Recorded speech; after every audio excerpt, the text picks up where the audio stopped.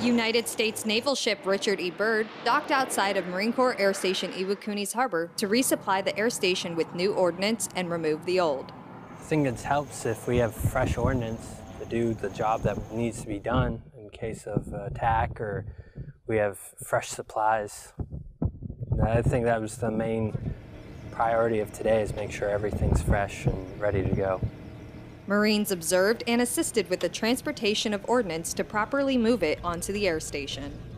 I was the quality safety observer, so I had to make sure that the ordnance on my truck got to point A to point B safely without incident.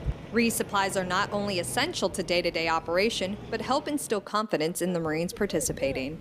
Probably just from experience, like this is my second vert rep, so I knew what to expect, and I was a bigger help because last time I did it, I'd only been here for a month or so. So this time I've been here a lot longer, I know what to do, and it was better. I wasn't as scared.